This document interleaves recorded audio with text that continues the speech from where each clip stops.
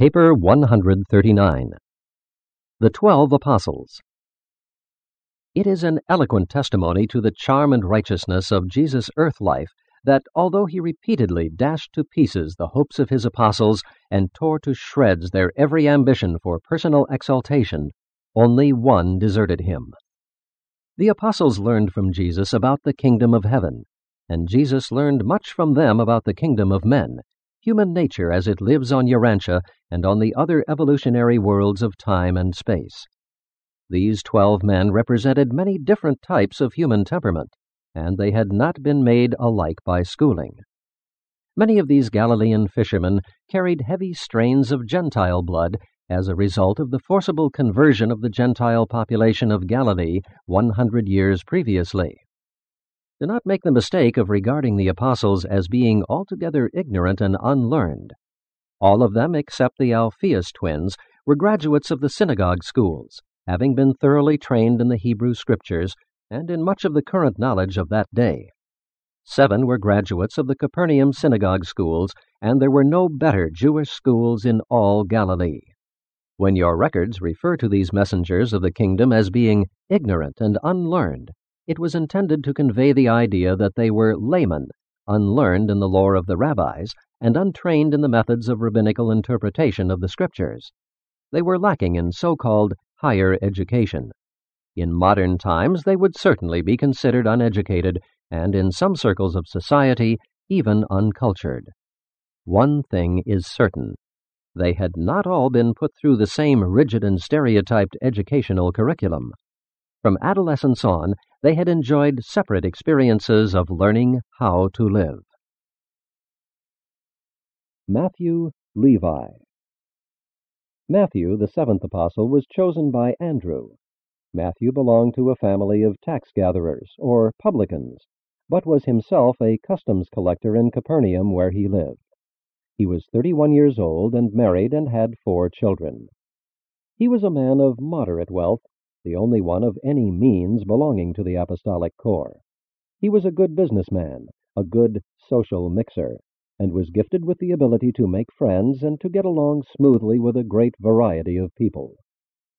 Andrew appointed Matthew the financial representative of the apostles.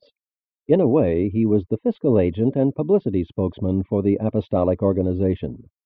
He was a keen judge of human nature and a very efficient propagandist.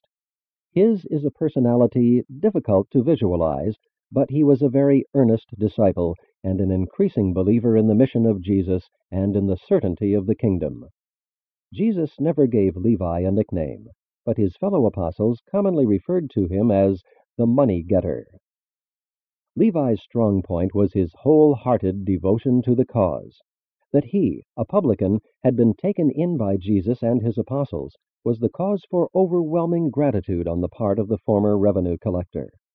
However, it required some little time for the rest of the apostles, especially Simon Zelotes and Judas Iscariot, to become reconciled to the publican's presence in their midst.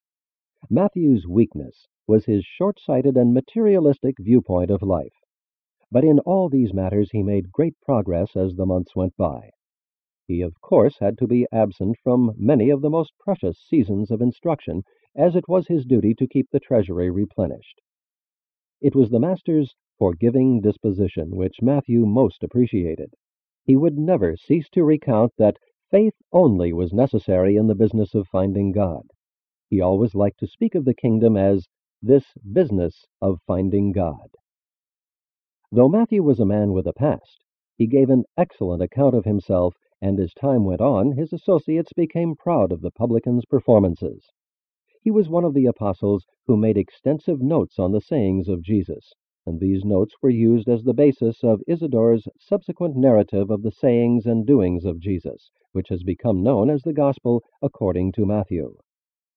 The great and useful life of Matthew, the businessman and customs collector of Capernaum, has been the means of leading thousands upon thousands of other businessmen, public officials, and politicians down through the subsequent ages, also to hear that engaging voice of the Master saying, "Follow me." Matthew really was a shrewd politician, but he was intensely loyal to Jesus and supremely devoted to the task of seeing that the messengers of the coming kingdom were adequately financed.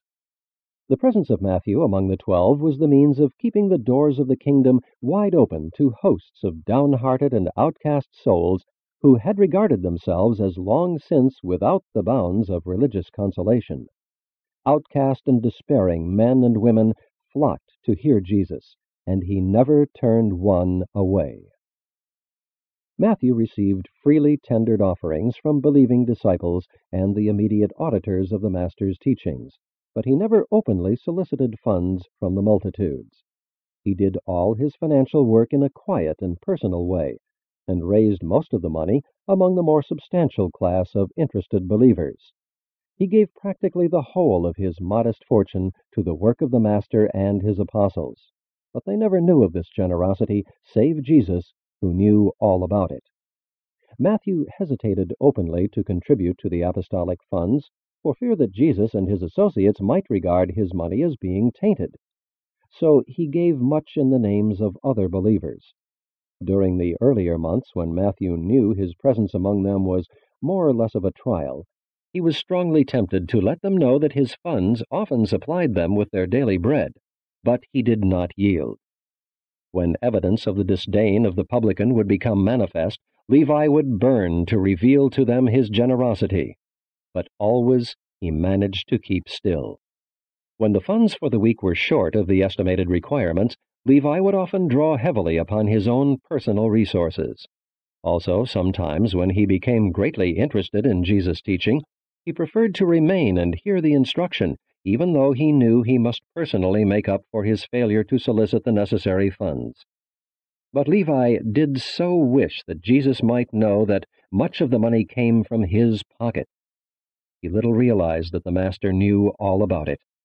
The apostles all died without knowing that Matthew was their benefactor to such an extent that, when he went forth to proclaim the gospel of the kingdom after the beginning of the persecutions, he was practically penniless.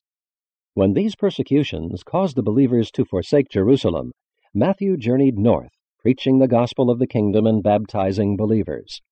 He was lost to the knowledge of his former apostolic associates, but on he went, preaching and baptizing through Syria, Cappadocia, Galatia, Bithynia, and Thrace. And it was in Thrace, at Lysimachia, that certain unbelieving Jews conspired with the Roman soldiers to encompass his death.